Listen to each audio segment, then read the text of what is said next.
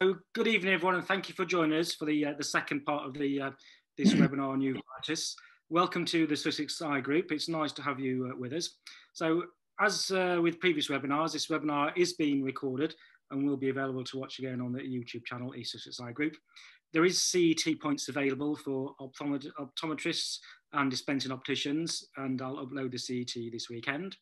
So the lecture will run for approximately 45 minutes with about 15 minutes at the end for questions. So if you do have any questions, please click in the Q&A box at the bottom, type your questions in, and we'll try and get through as many questions as we can at the end. So I'd like to welcome our guest speaker tonight, Shahram Kashani. He's an ophthalmic consultant surgeon at East Sussex Healthcare Trust, specialising in complex cataract surgery, premium lens implants, and management of complex medical retina and uveitis disorders. He's the head of retinal services and uveitis and is the lead for South East Eye Surgeons. He has also completed 2 advanced fellowships in medical retina and uveitis. So tonight he will present to us a webinar on the approach to understanding and managing inflammatory eye disease and interesting cases. So thank you very much, Mr Kashani, and I'd like to hand over to you. Thank you, Ian, for that lovely introduction. Right, you should have my screen now. So, okay. So I've got 10 cases today that I want to go through with you. And essentially, these are all 10 different conditions. It's very difficult to just learn uveitis in 2 lectures, but I just hope that I can kind of give you some sort of algorithm about how to manage patients, when to panic, and what different things you need to be thinking about. So, next slide. Okay, so when you see a patient with uveitis, just think, is this just anterior uveitis? Is it posterior uveitis? Is it panuveitis, i.e. front and back? Or is it intermediate, which is essentially kind of more in the middle part of the eye? So that's vitritis and pars planitis. So you need to think anatomically where the condition is. And that's important because actually conditions that tend to affect more than just the front, i.e. vasculitis, vitritis, retinitis, choroiditis, tend to be associated with systemic conditions or infections. The second thing is, can you see a pattern? So very important in uveitis patients to find out full medical history, because often that can be a clue. The eye may not be the first symptom. So you might have somebody with sarcoid or Behçet's who will come to you with uveitis and say, oh yes, I've got sarcoid or Behçet's, and that can help quite a lot. Or if they've been somewhere abroad and ask about the sexual history and stuff like that. So pattern recognition is very important in uveitis. I suppose the third thing that you need to think about is, do I have time for investigations? And this is something we often think about when patients come into us, and we have to think that we either have to start treatment or we have time to wait for the investigations to come back so we can target the treatment more appropriately. And the next thing is that you need to probably think, is this something that just affects the eye, or is this something that is systemic? So for example, there are certain conditions like bird shot, purely ocular, no systemic side effects, and something like sarcoid, which has systemic side effects. And that's an issue for patients. It's very important for them to know. And also you've got to think, or they have to think really, do they need lifelong immunosuppression? And for some people that can be life-changing. You know, we're talking about high doses of steroids, biologics, all things that can actually affect other organs in the body. So uveitis can affect your life in a very significant way. And I suppose, you know, the main 3 characters, in fact, one thing that I haven't written here, which is probably just as important as the 3 here, is idiopathic, i.e. you never find the cause. But actually the main 3 that one thinks about when patients come through the door, is this infectious? Is it non-infectious? Or is it masquerading something? Often neoplastic, like lymphoma or leukemia, affecting the back of the eye. But within the infectious, you go through your kind of various conditions: bacterial, viral, fungal, parasitic. So we tend to see, you know, a lot of TB or syphilis, herpes, the group with the viral, and toxo with the parasitic group. With the non-infectious group, as I mentioned, there is an association with systemic side effects. So sarcoid, Behçet's, inflammatory bowel disease, and the HLA-B27 group are associated with that. And I've already mentioned neoplastic. So just think about these three kind of broad things when you see a patient with uveitis, as that will target your treatment and your investigation. So the first case, a 47-year-old Caucasian male. These are all real cases. I haven't made them up, but they're from various hospitals. Blurred vision in both eyes, flashing lights and floaters for about a month. He is colorblind, or he has been colorblind since birth, and he has bilateral congenital ptosis. He mentioned that 6 months ago, he traveled to Jamaica. And apart from being vegan, he voluntarily mentioned that a year ago, his sexual transmitted disease screen was negative. So you've got blurred vision in both eyes. Okay, so vision is 618, 612. And there's some, you can see on the cornea, some pigmented KPs with normal pressures. And here we have a right fundus picture.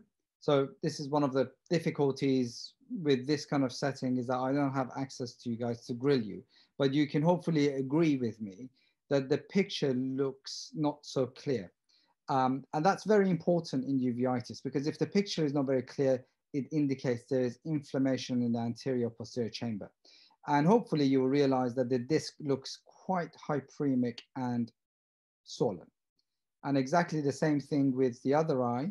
So again, you've got vitritis and a swollen disc. So this is fluorescein angiography. Let me just see if I can move that up there. I'm not sure if you're kind of seeing that. So fluorescein angiography just shows that you have this hot disc, and hot disc in fluorescein angiography is sign of leakage of the blood vessels from inflammation at the disc. Fluorescein angiography can be quite useful, because actually you can see in this setting, for example, along this vein, you can see that there is some staining of the blood vessels. Whereas when you look at the pictures that I showed you, you couldn't see an obvious vasculitic lesion along that. And this kind of staining is something that's accentuated when you do fluorescein angiography, something that's subclinical, but tells you that something's going on in the back of the eye. This is ICG, not showing anything too exciting. So you've got blurred disc margins, you've got hyperemic looking discs, you've got vitritis. Here is kind of some general information about this blood pressure and BM. At this point, I'll be asking you what you think various differential diagnosis is. So again, think about, is it infectious? Is it non-infectious? Could it be masquerade? And kind of, you're just going through the big four. So with him, and you've seen this slide before, just going through these investigations. Just remember, if one thing you're going to remember, just remember this slide about the big three in uveitis. So we didn't have time to wait per se. I mean, you know, vision was down to 612, 618. So we gave him some DEXA drops to help with the anterior uveitis and uveitis and vitritis, some cyclomaxitrol. Next day's vision was profoundly down, 660, but pinholing to 69. So because there wasn't much time, we started him on 1 milligram per kilogram of prednisolone. And he comes back a week later with counting fingers vision in both eyes. And he says that he's lost quite a lot of weight in the last 6 months. So this is when panic buttons are ringing, because actually you think you've made him worse with the steroids. And of course, at the time that he was seen, some investigations were sent, and essentially nothing major. The CRP is a little bit raised. His inflammatory markers are fine. Serum ACE, which is something you look for sarcoid, was normal. Rheumatoid factor positive, so that may or may not be significant. But his syphilis test came back positive. So he had syphilis affecting his eyes. And he was sent to the Royal London. He was somebody that we saw at Moorfields, and he was started on intravenous penicillin for neurosyphilis. And 2 weeks later, his visual acuity had improved significantly to 612 in both eyes and 6.9. He was on oral prednisolone, tapering. A lot of times with uveitis patients, even if it is infectious, the steroids can help to manage the inflammation side of things while you've got antibiotic cover. And this is something that you will hear as we go on. But obviously with this condition, we got him off the systemic steroids quite quickly because he had neurosyphilis. He was also diagnosed with HIV. His CD4 count was 238, and he was started on triple therapy together with the penicillin. So neurosyphilis is something that, by the way, syphilis can pretty much do anything. So if you ever stuck for an answer, if you say syphilis, you'll probably be right. But anyway, with neurosyphilis, these are the kind of things you tend to get: personality change, ataxia, stroke, blurred vision, actually interestingly, only 17%, headaches, deafness, and seizures. So the effects can be quite profound. And these are kind of what you would see in clinical examination, etc. So this is what you'd see in a neurological exam. So various treatment regime if somebody is HIV negative or HIV positive. If they are HIV positive, then obviously they're massively immunosuppressed, and the syphilis will be affecting them in a much worse way. So that's kind of something to take into account. And really the learning point from this case was that you have to act quickly when the vision's down. You may get it wrong occasionally. So with this case, we had to start the patient with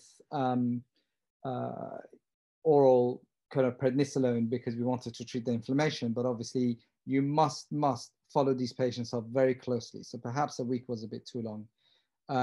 But really, when you're starting them on high dose oral prednisolone and you're not sure for sure that this is not infective, then you do need to closely follow them up. And of course, when you see a patient with syphilis, always think about HIV. A lot of patients with undiagnosed syphilis happen to have concurrent HIV infection as well. Okay, on to case 2. So the 29-year-old female with a floater for about 3 days, nothing exciting in the history apart from panic attacks and depression. She came with vision of 6.6 on the right and 6.12 on the left. So here you can see, hopefully, if you agree, sectoral branch from vein occlusion. She doesn't have any involvement of the macula, which is why the vision is good.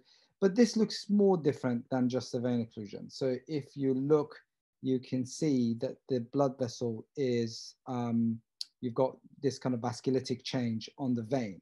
So there's vasculitis as well as a vein occlusion. And if you kind of think about what can make a vein clot, you can have it if something is compressing on the vein, like you have in hypertension where the artery is pressing down on the vein, and you can get a vein occlusion. You can have it if the blood itself is too sticky, like in conditions such as polycythemia rubra vera, when you've got very thickened blood and dehydration and stuff like that. Or you can get a vein occlusion when the blood vessels are sticky, and that happens in vasculitis. So we were worried that this patient had some sort of vasculitis, and this is kind of looking at it further up. You can just see that vessel is definitely affected by vasculitis, as is this vessel here, and that's why there's a vein occlusion. The other eye looks completely normal. And this is just some fluorescein angiography that we see, and that just shows the kind of effect of vasculitis. There's a lot of bits missing here. That's the hemorrhage just masking the angiography. So no questions for you guys, but of course, just with any other condition, again, think infection, have you been abroad, any recent sexual history of that may highlight something, any systemic conditions, but you always ask through the systemic history about any rashes, any joint problems, any breathing problems, any ulcers. And this lady had both orogenital ulcerations, the King's. The oral ulcerations had been around when she was just under 20, but genital ulcers at the age of 4, and the biopsy was negative. So hopefully with a history of this kind of ulceration, your head is kind of thinking towards inflammatory cause. There wasn't anything really to suggest that there was an infective cause. And we started the patient on Maxidex and oral prednisolone. So 2 weeks later, the results came back. Syphilis was negative. Generally, serum ACE, which is sarcoid, was also normal. The CRP and ESR were just slightly raised. Nothing really to go on about. Vision was okay. We started to reduce the prednisolone by 5 milligrams per week. That's often what you do when patients are started on high dose prednisolone. You start off with, 1 milligram per kilogram and then reduce it by, 10 milligrams per week. And then at some point you go to 5. And then when you get to 25 or 20, you slow it down a bit more. So eventually we stopped the prednisolone. And then she was stable for 3 months. And then she had a non-vision threatening BRVO in the other eye, which means the macula wasn't involved. And she started to get mouth lesions as well. So now you're thinking more along the lines of some sort of systemic inflammatory conditions such as Behçet's. And she was started on azathioprine, which is an immunosuppressant, as well as the steroids. Because she was at the age, she was the age to get pregnant, she wanted to get pregnant. So we had to think about that. It was quite a delicate talk really, because with a lot of these second line immunosuppressants, they're teratogenic. So you have to be very careful in counseling patients. So we got her back on the prednisolone again and weaned her off azathioprine. She got pregnant, had a healthy baby boy, and then she went back on azathioprine again. So with one of the things that's quite important about this case is that she started off with a vein occlusion. It ended up being something more than a vein occlusion. There was a systemic cause for it, and she was diagnosed with Behçet's. But then the Behçet's then needs lifelong immunosuppression. She's very lucky to have had 2 vein occlusions, which did not affect the macula, and so she was lucky to escape that. Now, with this immunosuppression, she's now on that for life. So you generally cannot have uveitis patients on high dose of prednisolone, because prednisolone or oral steroids are very good at getting you over the tough time that you're going through there and then, but then long term you have to have them down, and generally the oral prednisolone needs to be less than 7 or 8 milligrams a day. So if you've got anything around 10 to 15, you need to think about second line agents. This is a nice picture just showing chronologically what happened to a vein occlusion, and you can see that it completely disappeared over time. So steroids are relatively safe. I don't say safe, obviously, but relatively safe to use during pregnancy. It's actually been used in a lot of patients, such as VKH, Wegener's granulomatosis, PIC, and other conditions. So you can use them, but of course you need to liaise with pediatricians and the obs and gynecologists when you're doing it. There's higher risk of intrauterine growth retardation, especially during the first trimester with oral prednisolone. So in this particular case, obviously that was kind of the learning point, just collaborating with other teams. And I guess that's one of the advantages of working in a hospital when you've got pediatrics and obs and gynae around you, whereas some of these tertiary centers like Morpheus, you don't have that at hand. So it's always a little bit more difficult to manage them.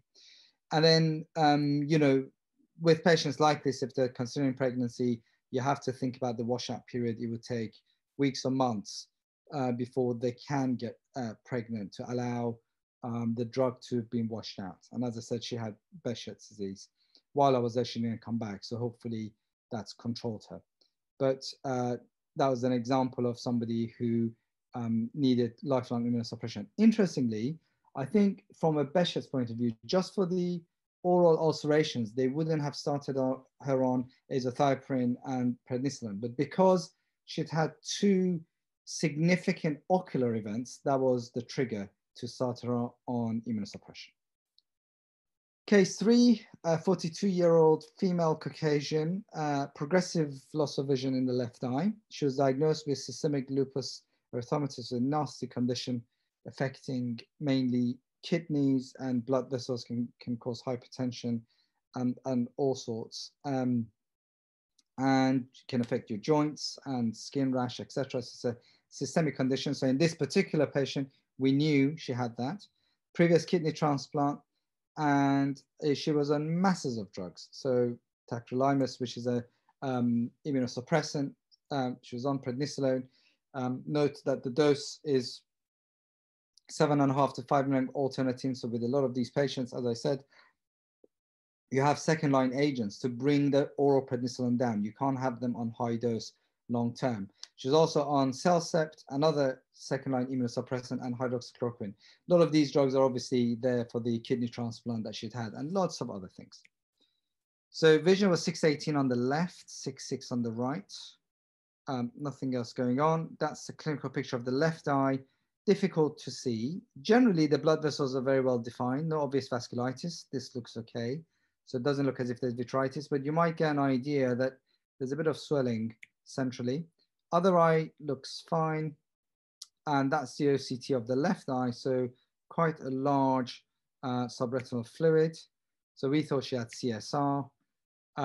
She was essentially hospitalized because there was deterioration of her renal function because of her lupus nephritis, and they had to increase her prednisolone, which is obviously not great when you've got CSR. And the Cellcept went up as well. Visual acuity kind of amazingly remained stable, but the CSR was then present in both eyes as a result of the issues with the steroids. So this is often a question we are asked. Obviously, you want to do fluorescein angiography is quite a common diagnostic test we do in clinic for patients with uveitis or macular disorders. So in renal impairment, using fluorescein angiography is not contraindicated, even if they have renal failure. Because we only use a small amount of fluorescein dye, it's completely fine to use fluorescein angiography. And of course, the other thing was that could the raised BP been a problem with the CSR as another thing? But in her history, she had lots of different things. So she deteriorated vision in the right eye, but the left was the same. So 618 in both eyes. This was kind of showing you more CSR in both. And when you have fluorescein angiography, you could see multifocal spots lighting up. So this is often quite a classic picture with CSR, which we call smokestack. So that's kind of the bit of the RPE that's defective, and the fluorescein is going into retinal space. So she had CSR on the right, multifocal CSR on the left, and these are the general risk factors with CSR, but in him, he had corticosteroids, tacrolimus, renal impairment, organ transplants, systemic hypertension. All these would have contributed to CSR. So very, very difficult condition to treat when you can't just wean them off steroids and other immunosuppressants. And actually, we looked online and found that actually SLE on its own can also cause CSR. So that would have been another cause for it. So multifactorial in the patient, and he never recovered, unfortunately, from that CSR. One thing you can do with chronic CSR, by the way, when it doesn't look as if they're likely to recover, is that you can try half-fluence PDT in order to try and flatten the retina. But as there are ongoing aggravating factors in this patient, that wasn't of success, unfortunately, in this patient, and the vision declined. And you can actually lose your sight quite badly from chronic CSR. In clinic, generally, 10% of patients who come with CSR tend to have chronic CSR. So that gives you some sort of idea of what's going on. Next patient, 22-year-old Asian female, myopic student nurse on a surgical ward. She good vision in the left eye, right eye vision was down to 618. And we thought, well, she came in with the optician writing that the retina was lifting. And she had some fever, sore throat. She'd been unwell for a few weeks. So we thought, well, you know, could that be contributory? So you need to think, again, always think about what I said with your uveitis kind of patients. Think systemic conditions, think infection. She had mouth ulcers, but no genital ulcers. So mouth ulcers on their own, very poor indication of Behçet's on their own. But we knew she'd had BCG and Hep B and C, as she was a student nurse on the ward. Apart from that, she was quite thin and blood pressure was okay. So that's the clinical picture. So you can see the disc. Again, when you're looking at a picture on the, you know, with uveitis, so the kind of things you're looking for is look for cells. So can you see AC cells? Can you see vitreous cells? The fact that she had such an amazing fundus photos tells you she had neither. Then look at the blood vessels. So look to see if there's any vasculitis. Look at the retina, look at the choroid. Are there any choroidal retinal lesions? And finally, look at the disc to see if the disc is swollen. So here, the only thing you can hopefully see is this deep-seated lesion that's just next to the disc, and it's kind of quite pale yellow. The blood vessels going underneath it, sorry, over it. So it means that it's either kind of superficial choroidal or just quite deep retinal. And actually, with a little bit of help, you can just see this line over here that tells you the retina is lifting at the same time. Over here, the superior of the retina looks okay, and the other eye was completely fine. So we did some fluorescein angiography. This is at an early phase where you see arterial filling. And actually, if you pay attention, you can see over here that there is a bit of a gap here that's looking as if it might be developing. And this is kind of a late phase where the fluorescein has gone through everything.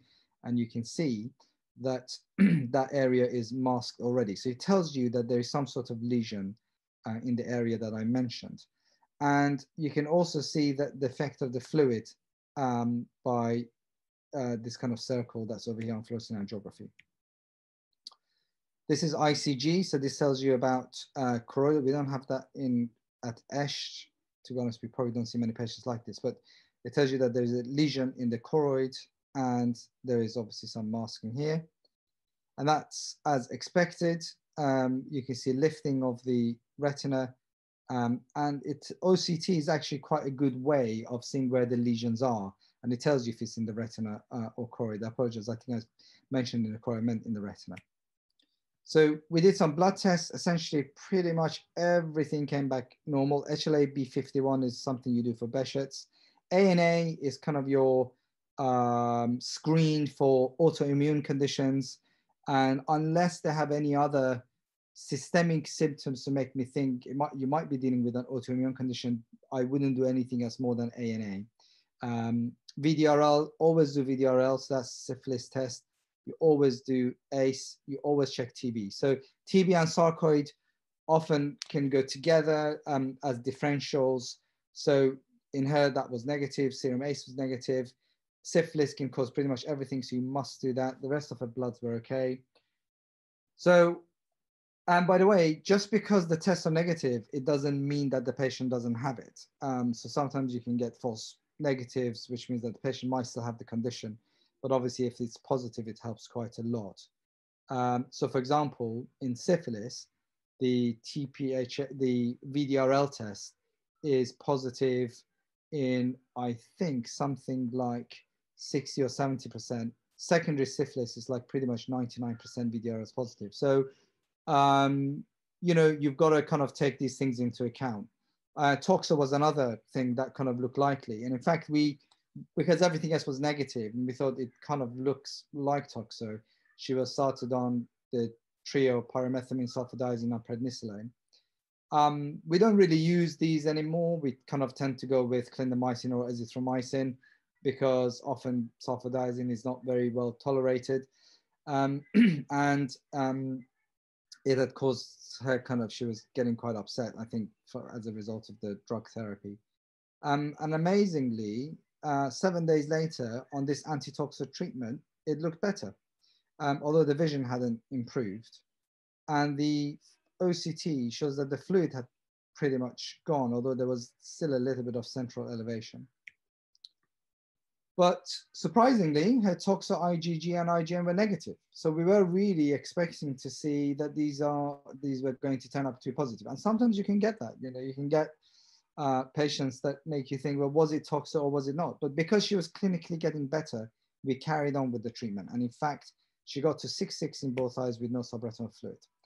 So with toxo, generally, the anti-toxo IgG is kind of, IgM is the thing that appears in the first week of infection, and then it declines. So it tells you about recent infection, whereas IgG tends to stay with you for life. So although it can kind of wean, you are able to detect it. Now that obviously depends on the infection, but with toxo you can. So if you've got somebody with, you think is toxo, IgM is negative, but IgG is positive, it makes you think that at some point they've had the infection, but it probably wasn't recent. Now in her, that both were negative, which is very surprising. But the fact that she responded to toxo treatment was quite encouraging. And that made us kind of make the diagnosis in her with that. We always used to think that toxo was something that you always had, and then it just became reactivated later in life. But in fact, there was a big study in Brazil where these are kind of, there's a lot of toxo there. And the current thinking, in fact, is that you acquire it as an adult. So if you ingest a lot of toxo, you get the whole systemic symptom: hepatosplenomegaly, lymphadenopathy, fever, weight loss. Awful, you don't want it. But if you get the toxo in small amounts, you don't get the systemic symptom, but it seems to go to the eye. And that's how we think you get toxo. So indications for treatment, you don't always have to treat it, but if toxo is near a temporal arcade, the blood vessels could be affected. If it's near the optic nerve, if there is significant vitritis causing inflammation and vision loss, or if the patient in any way is immunocompromised, you should treat. And treatment is often with one of the antibiotics. We probably use azithromycin and clindamycin now as first line. You've got to be very careful with clindamycin in particular, because it can cause diarrhea and toxic colon. So azithromycin is my favorite, to be honest. And then you start them on prednisolone to get rid of the inflammation.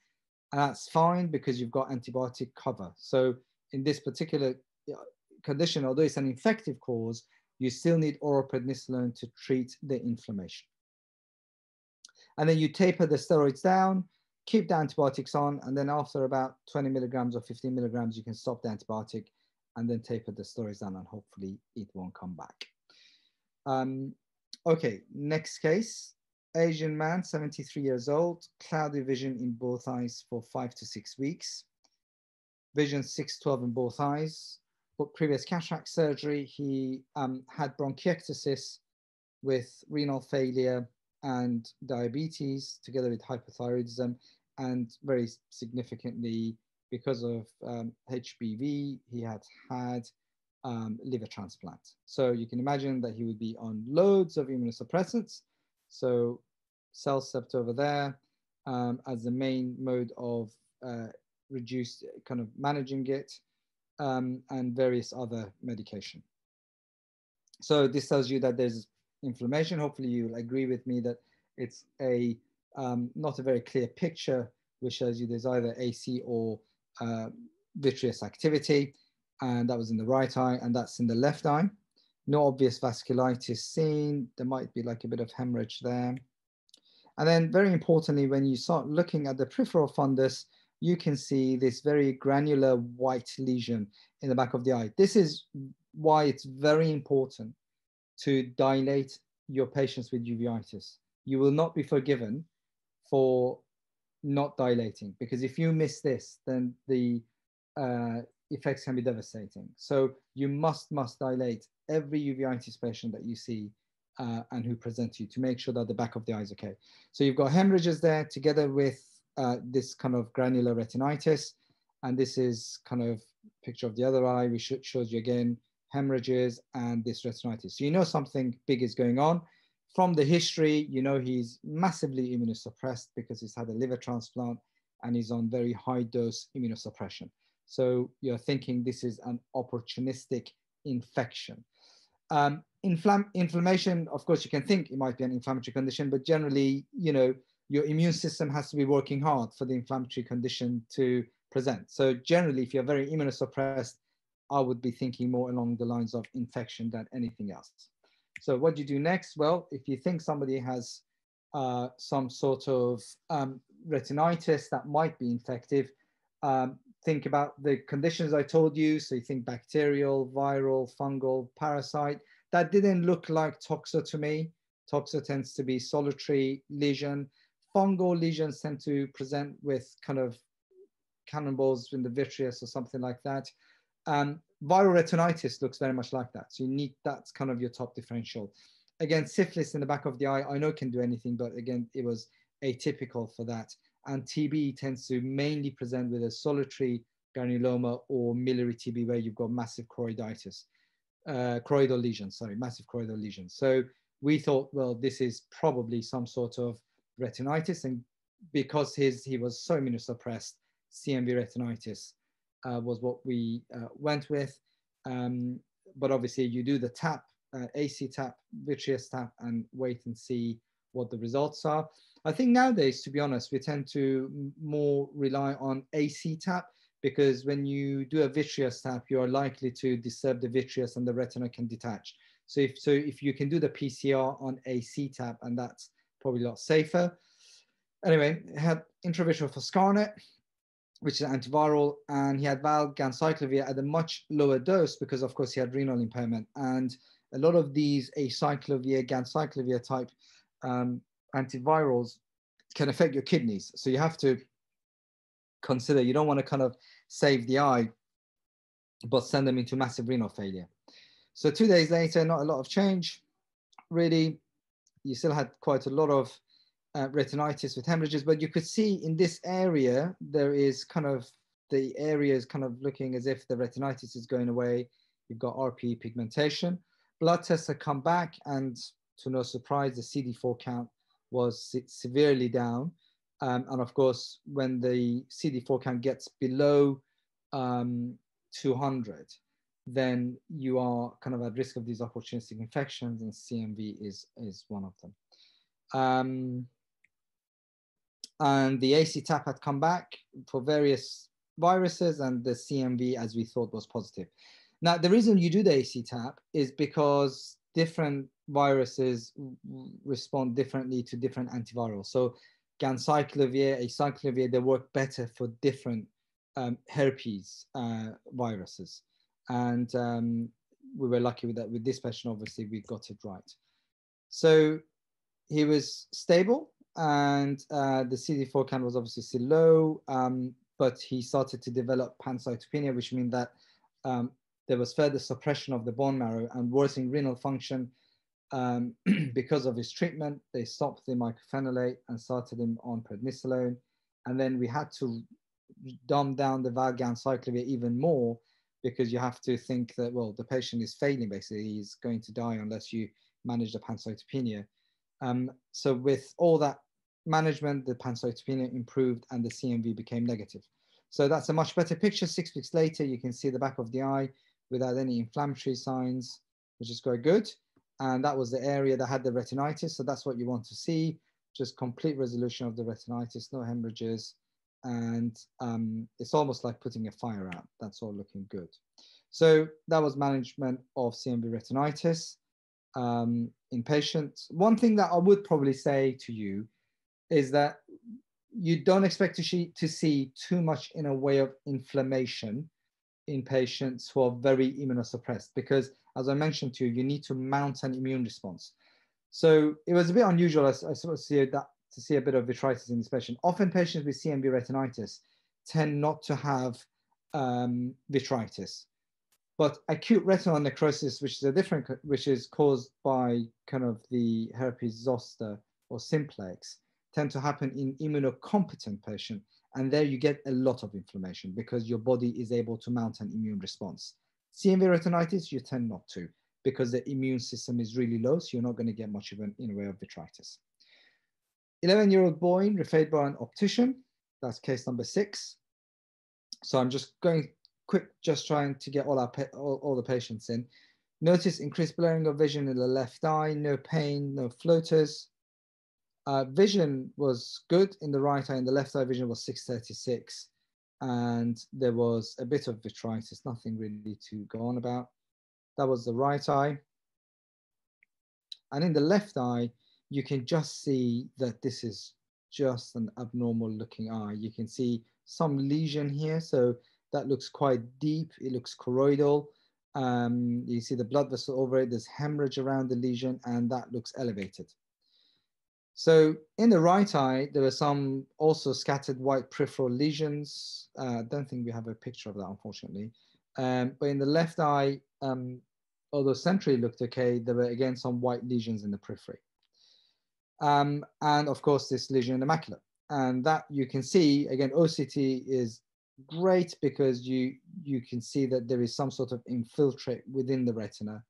And hopefully most of you would have guessed that this is an inflammatory membrane that's showing through. So we did an angiogram. It's a very beautiful angiogram of a picture showing a classic membrane. Classic membrane, you can see the blood vessels showing at a very early stage and is very clearly defined here. So this is choroidal vessels coming through because of an RP defect. Actually, you might be able to, actually these lesions, peripheral lesions are showing nicely here. You can see 3 lesions here, but he had more lesions in the periphery.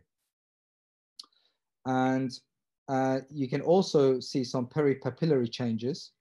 So again, on the color photo, it probably doesn't show very well, but on the angiogram, you can see some peripapillary changes by the disc, okay? So you're going through your surgical sieve, but a boy is unlikely to be, it could, of course, be an inflammatory condition. Again, when a condition is unilateral, you're thinking more along the line of inflammation, infection. When it's bilateral, it's more inflammation. But in this case, it was in both eyes. So we asked about pets. He just had a bearded lizard. I'm not aware of how that could be relevant in this case. Systemically, he was well, no skin symptom, no skin lesion, sorry. We referred him to peds. There was nothing. Chest X-ray was normal. Inflammatory markers were fine. So Toxo again was top or multifocal choroiditis. That's often a diagnosis of exclusion. But because he had some lesions around the disc and he had an inflammatory membrane, we thought whether that could be presumed ocular histoplasmosis. So that is kind of what you tend to see with patients with POHS. You tend to see changes around the disc. So that's quite important to see these peripapillary changes. And then they tend to develop these choroidal neovascular membranes and these punched out lesions that I mentioned in the periphery. Why do we call it presumed? Well, so the clinical diagnosis, as I said, it's just a combination of several ocular findings. That includes peripapillary atrophy or pigmentation, as I said, these punched out atrophic choroidal retinal lesions, and then bit of vitritis overlying the lesions. It was originally described back in 1960, and there was this association with the fungi Histoplasma capsulotum. And that was found to be, the fungus anyway, found to be quite prevalent in Ohio and Mississippi River, where the patients were diagnosed with, ocular histoplasmosis. But in a majority of patients who present with this kind of lesions, you don't tend to find the actual fungi on the skin test. So that's why they call it presumed, because they think, well, the clinical picture would look as if they have had the fungal infection, but you can't actually isolate that they've ever been exposed to it. So the syndrome usually causes no symptoms in early stages. Initial infections subside with tiny scars like histo spots, and that remains at the infectious sites. But the worry, of course, is that the spread has come from lesions in the lung. So anything essentially with respect to the retina. So why do you have an inflammatory membrane? Well, anything that affects the Brooks membrane can cause choroidal neovascular membrane. So in this case, the histospots were the cause for development of CMVM.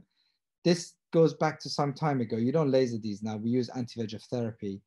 And in fact, it's quite common now. Any patient generally with all these other conditions, PIC, POHS, multifocal choroiditis, VKH, all these conditions that can affect your choroid and retina, can affect the Brooks membrane, can develop a secondary choroidal neovascular membrane. And you can treat the CNVM with anti-VEGF therapy. And Avastin is what we normally use.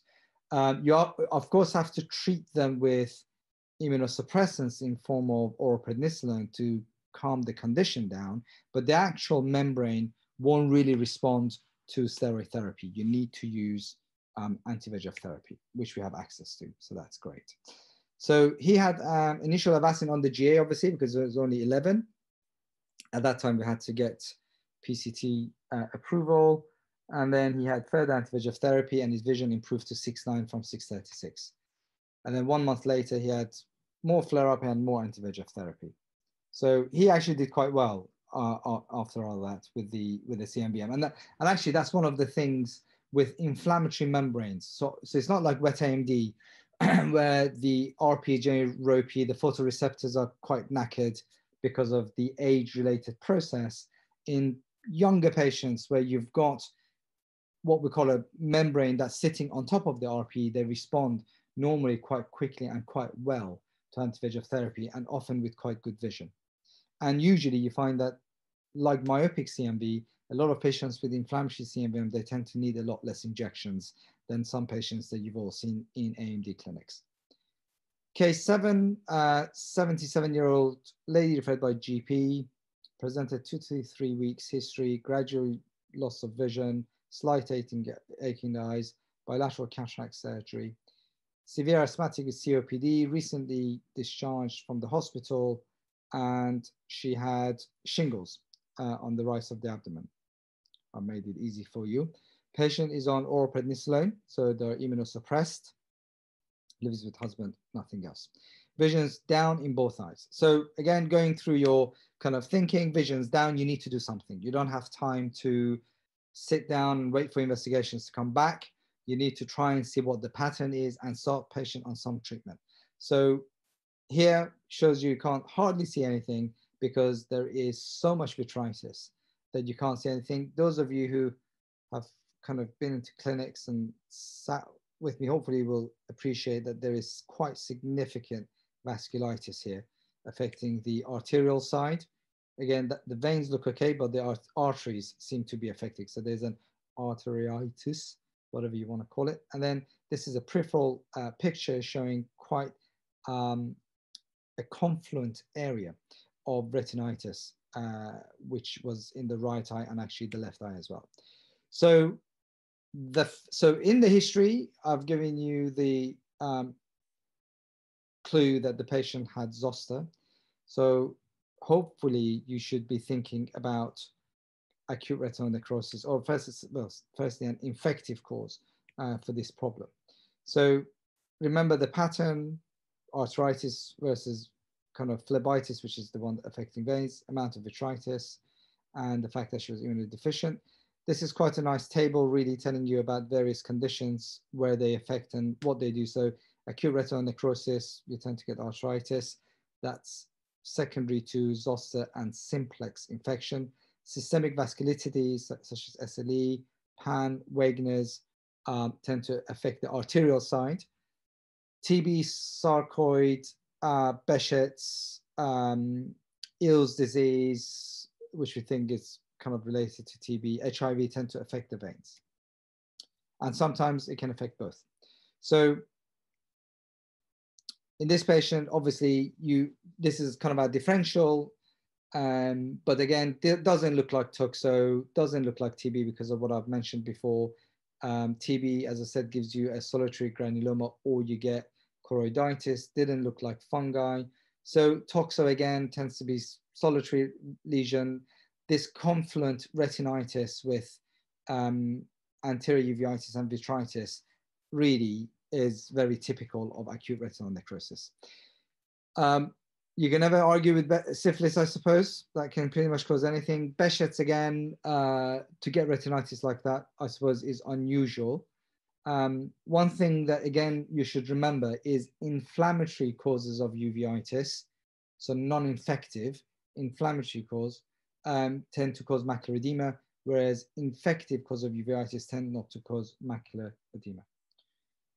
So generally with acute retinal necrosis, what you need is a combination of vasculitis, granulomatous uveitis, and retinitis. So this patient kind of had all these conditions.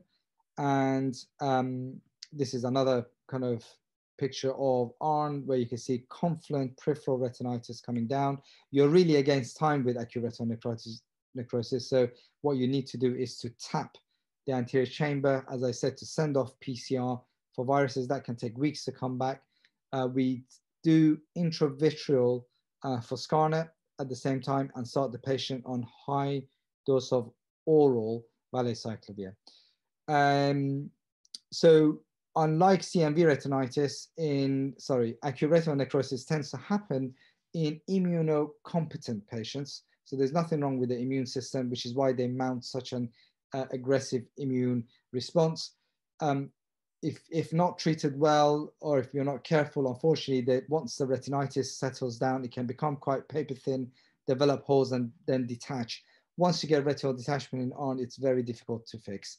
You can barrier laser them, although with a lot of vitritis, it's quite difficult to barrier laser them. So the jury is out on that one, whether barrier laser is helpful or not. But of course, you know, it's not great. You need to be on top of these eyes quite quickly. Sorry, other causes. So if they have got significant immunocompromise, then you can get this thing which is aptly called PORN, progressive outer retinal necrosis, and that you it tends to kind of look different to on because you tend to get central lesions with these, but essentially it's caused by herpetic viruses, and that happens when they're very immunocompromised. We've already discussed CMV retinitis in patients with CD4 count of less than 50. This is a very beautiful picture of a patient with CMV retinitis, probably more typical. As you can see, very nice picture of the eye because you don't have vitritis because they can't mount an immune response. And you can see this kind of, this almost like looks like a fire with flame hemorrhages, and this retinitis goes destroying the eye as it goes through. And again, you need to be on top of these quite quickly.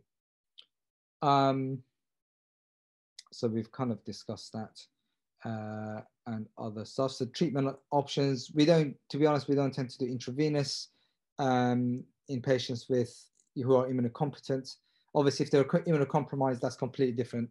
You need to get the medics in, and often they have concurrent HIV or AIDS or something like that, that you need to involve the STD consultants. But immunocompetent patients, oral valproate should suffice. And there was a paper out from Tommy's that showed that if you do intravitreal for scarlet, that tends to help as well. But they can get retinal detachment. I said secondary glaucoma, optic neuropathy. So that's when you've lost the eye, unfortunately. And these are kind of advanced stages. So he did quite, so anyway, so we did the bloods, started him on various medication. Vision got worse in the left, but in the right was 624. Bloods came back. His white count was fine. We sent all the other stuff, which came back as nothing. And we managed to get VZV, which is herpes zoster. EBV was positive, but often this may or may not be significant. There's often some sort of, often when you have positive VZV or HSV, sometimes EBV can be positive as well. I'm not sure the significance of that here. So gradual reduction in vitritis, retina appeared stable and flat, and they started to drop down the steroid dose because we want to reduce the anti-inflammatory effect. You can see after 3 days, perhaps slightly better in both eyes. It's important in this condition to realize the rapid progression of this condition. Unfortunately, this patient didn't do very well. And the vision, I can't remember offhand what it came up to, but the vision went down in both eyes. The main thing being really that by the time she was seen and treated, it was already quite late with the amount of arteritis and damage to the retina. So if you see a patient with granulomatous uveitis, and what do I mean by that? I mean this. So this is granulomatous uveitis. You get these motton fat KPs. So if you've got this appearance in uveitis, there's something going on. This is not your typical anterior uveitis. So you've got these kind of what we call motton fat endothelial lesions. And that's what you can get that with acute retinal necrosis. If you get that, make sure you've dilated, look at the back of the eye. You see any white stuff at the back, call the on-call doctor and refer straight away. So I want to talk a little bit quickly about motton fat KPs. So just generally, I'm not going to go through these cases. There's not enough time, but they just look very, very obvious. This is another example of motton fat KP. So you get these kind of endothelial deposits of white cells. And I think actually it's probably better to go through to my last case. This condition, so this is something that's not multiple fat KP. So you've got endothelial lesions here, and you tend to see this in patients with Fuchs heterochromic iridocyclitis. So they don't look like multiple fat, they just kind of look like individual lesions. And as you can see, actually, with this kind of conditions, there's always, the KPs are always worse inferiorly because the inflammatory cells tend to kind of settle down. Whereas in Fuchs, the cells, tend to be quite uniformly spread across the cornea. Okay, so just some more examples of keratoprecipitates here. You've all seen anterior chamber cells. For those of you who work in the hospital, the best time to see an anterior chamber cell is watching somebody who's just had cataract surgery. If you sit them on a slit lamp, you'll be able to see kind of cells sloshing around, or just see them quite quickly post-op. By the time you see them after the surgery, often it's all gone. So more examples, we call these Coppe nodules. You tend to see these in sarcoid, so always quite important to look at the iris. That's what we call a pupillary membrane with hypopyon, and fibrinous membrane here, just lots of fibrin. So generally, of course, the goal of therapy in generally with kind of patients with anterior uveitis is to preserve pain, to relieve pain and photophobia, eliminate inflammation, make sure you know what the secondary cause is, and reserve good function, okay? Finally, last case. So this was a curious case of unilateral disc swelling. 30-year-old male presented with acute history of, this was actually at Esht. So I saw this patient with Stella, and I'll come to me, it was somebody else as well. Anyway, 30-year-old male, acute history of blurred vision in the left eye with Kenling, 24 hours prior to attending to the eye clinic. Woke up in the morning with some blurring of vision on the left.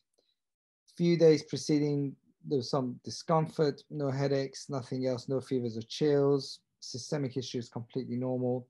Not noticed any glands or lumps anywhere. He's diabetic, and he had a urostomy as a child. So again, nothing that's significant. He was on metformin, not working at the moment, rarely drinks, wasn't sexually active, denied any recreational drugs, had a cat at home. So vision, you can see is everything's pretty good on the right. On the left, 612 vision. The disc looks swollen, although the Ishihara score was quite good. So hopefully you will see here a normal looking disc. On the left, you can see that there is swelling of the nerve. That's kind of a more magnified picture here with some telangiectatic vessels on the disc and dilated vessels on the disc. His afebrile BM was a bit high, nothing else really. That was the OCT. So it's always quite important to do a disc and a macular OCT event. This kind of tells you that you've got elevation of the neurosensory retina. That is detachment of the fovea. So it just means that there is, the fovea is kind of detached from the RP. And yeah, so it's not a PED, it's foveal detachment. This looked normal on the right, but on the left, that's all white because there's so much swelling and the thickness that would tell you what's happening there. ESR was raised, so 38, CRP quite high, 50. Everything else was okay. So we did the TB, syphilis, toxo. Everything else was okay. We looked for Lyme disease, although he didn't really have any history, but we thought we'd look for it. Lyme disease is another one that can cause uveitis and disc swelling, etc. Now, he had a CT scan of the head. Again, that was normal. Let me just, before I come back to this, so this is fluorescein angiography again, that just shows some leakage at the disc. CT was good. Visual fields didn't show anything obvious in the right eye. In the left eye, interestingly, there appeared to be some sort of, what I thought was perhaps a superior visual field defect, but when I talked to some of my other colleagues, they felt that there wasn't really a superior visual field defect, because of course that would have gone with an inferior disc swelling. So really differential diagnosis here. You think, well, could this be diabetic papillitis, especially as BMs were not controlled? With papillitis, you tend to have a swollen optic nerve, but the vision tends to be fairly well preserved. And also you might see something different on the visual field. Could it be a non-arteritic visual field, sorry, non-arteritic ischemic optic neuropathy? Again, you didn't know what the disc looked like before, but certainly this disc doesn't look as if there is a very small cup. But that was a possibility, and it was something we thought about, but given the fact that there wasn't a convincing visual field defect superiorly, that kind of made us think, well, maybe not that. But then as time progressed, he started to then develop a hemorrhage, the disc swelling got worse, and he got the macular star. So now we are looking at neuroretinitis. So given the fact that he had cats at home, and then I think he mentioned that his kitten had kind of scratched him, we thought he might have cat scratch disease. The way to find that is you need to do Bartonella serology, but apparently it's not available in the UK. We tried several labs and apparently you couldn't get it, which was really strange. So we also referred him to the infectious disease people and see whether they could do a lumbar puncture, but they tried a couple of times and he couldn't. So then he needed a GA, but in fact, when we started him on azithromycin for the treatment, the condition improved. So if I just, sorry, trying to not make you sick. So that's kind of 18.2, 25.2, this star was going away and vision has started to come up. And you can see here very nicely that his ESR started to go down, CRP started to go down, and the macular edema and foveal detachment has started to resolve. So it's a very nice case history of patient with cat scratch disease. So who says you don't see unusual things in Eastbourne? So look, at the end of the day, you're all likely to come across uveitis at some point. Common things are common. Always think first anatomically. Is this at the front? Is this at the back? Is this affecting the whole eye? Look for choroidal lesions, retinal lesions, vasculitic lesions. Look for macular edema. Look for swollen disc. Especially if the back of the eye is affected, then the chance that this could be systemic or something not great goes up significantly. If you've got a patient with anterior uveitis, you must dilate them to look at the back of the eye. The second thing is history is very important in patients with uveitis. So you want to look for the pattern. So remember I said the main top three were infection, inflammation, and masquerade. So with infection, you go through your sieve, surgical sieve, so your TB, your sarcoid. So questions have to be directed. You know, your travel history will get rid of TB. Any family people come from, you know, Asian countries where it might be prevalent will help you with that. Sexual history will help you with syphilis and HIV or any sign of immunocompromise. Using IV drugs, again, immunocompromise. Asking about systemic condition. Have you got any systemic conditions you've been diagnosed with? If the answer is yes, that could be very important. If it's no, ask about common rheumatological conditions. So joint problems, skin rashes, breathing problems, you know, because the eye might be the first presentation. Obviously, if they've got something diagnosed like Behçet's and then they come with the uveitis, it's a relatively easy diagnosis to make. But if the eye is the first one, you need to start, and the patient will not tell you that they've had these other things. So you need to make that link. I suppose the next thing is you need to think whether you have time to treat this patient or not. So what goes through my head is, can I send off the bloods? Do I have time for these to come back before I treat them? If the answer is yes, then you keep a very close watch on them. And as long as the vision is not going down, the disc is not swollen, you haven't got massive macular edema, and you know the eye is not at risk of loss of sight, then you probably have time. If not, then you will have to treat. And often it might be a guess. So you might have to treat the patient with high dose of steroids, which is something you need unless you think it's very infective. Or what I've done occasionally is start them on an azithromycin and an antiviral, as well as the steroid until the results come back. So it is very important. And of course, counseling is very important, because if they have got something that will require lifelong immunosuppression, they will stay with you for life. And that's something that often, unfortunately, is not understood. So every time I get a patient with uveitis, they will stay with me for life. And often the first few weeks or months, I'm seeing them every week or every other week. So it is quite a burden for them and for us to manage patients. But they are interesting, very interesting patients. And it is very important to make diagnosis quickly in order to avoid them losing sight. So I think on that note, I'm going to stop sharing. Ian, can you hear me? I can hear. Can you hear me? Yep. I'm just going to try and get my screen back. I seem to be having computer problems.